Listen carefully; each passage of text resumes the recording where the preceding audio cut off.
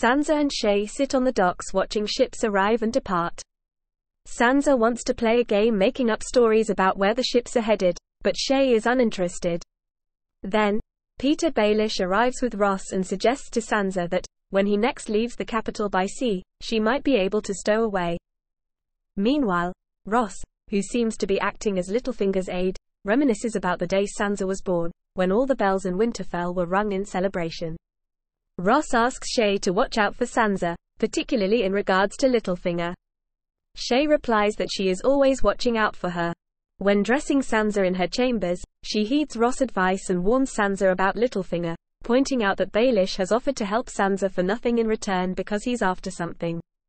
Sansa naively says that he's an old friend of her mother's, but Shae suggests that Baelish is actually sexually attracted to Sansa. This disturbs Sansa, but she thinks it is simply impossible, as Baelish is so much older than her.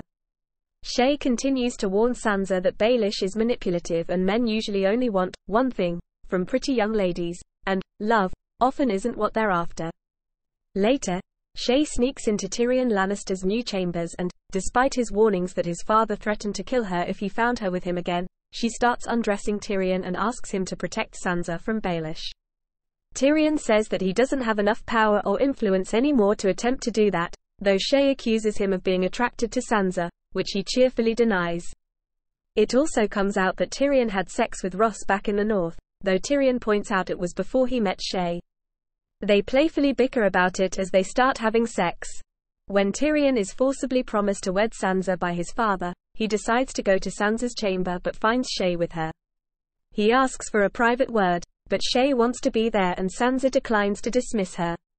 Tyrion gives Shae a carefully coded apology for not telling her in private before breaking the news to Sansa. Later, while Littlefinger departs the city without Sansa, Shae is with her as she weeps looking at his outgoing ship, which he had previously offered as an escape, but was rebuffed in favor of her hopes of being engaged to Loras Tyrell. Having found out that Tyrion and Sansa are to be wed, she gets extremely annoyed with Tyrion, because she realizes that she will see him less and thinks he might be attracted to Sansa.